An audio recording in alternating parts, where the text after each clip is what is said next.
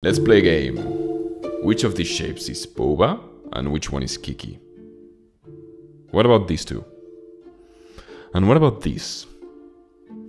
If you are not familiar with the Bouba Kiki effect, it was first described by psychologist Wolfgang Köhler, one of the main contributors to Gestalt psychology, back in 1929. It attempts to demonstrate that people may not attach sounds to shapes arbitrarily. There is a solid consistency in the way in which we humans connect meaning to abstract shapes, sounds, and words. It reckons that there's an underlying shared sentiment to the suggestive qualities of things. The effect has been replicated on several occasions among populations of different cultures, languages, and even in small children. For a vast majority, Bouba is curvy and soft. Kiki is angular and spiky. But it goes even further. Individuals pair Bouba with positive qualities and Kiki with negative ones. Bouba is welcoming and cozy. Kiki is hostile and jarring. Leaving out speculations about the influence of orthographic forms of the words and letters, etc., there's no great mystery to how this phenomenon functions, and it boils down to onomatopoeic qualities. To pronounce Bouba, you need to place your mouth in a round shape and make use of long vowels.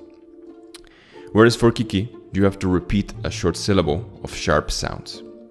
If anything, it demonstrates that there's a limit to the synesthetic capacities of spoken and written language. It shows that there are very specific instances in which words and shapes clearly resonate with each other, overlapping in several attributes. But what's the shape of words like, I don't know, boli or mape or whatever? Bouba and Kiki become mild mental viruses.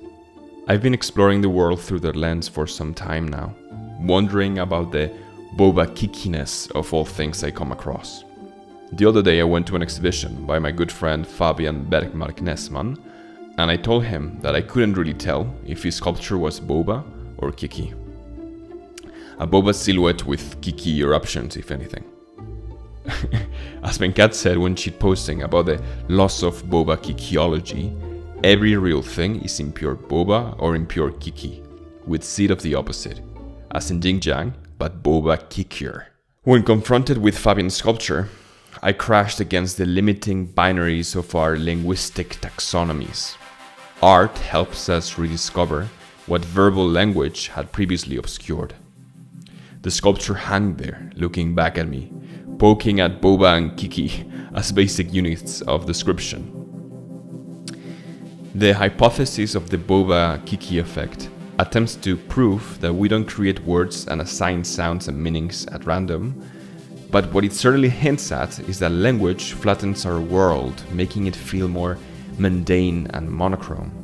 That words offer a very limiting vocabulary to the richness of direct experience. Some experiments try to map the associations of flavors to Bouba and Kiki. Crisps are less Bouba than cream cheese. Carbonated water is more Kiki than still water. But even in these highly sensorial examples, the conditions were a consequence of visual conditioning. Brands of carbonated drinks often feature angular motifs.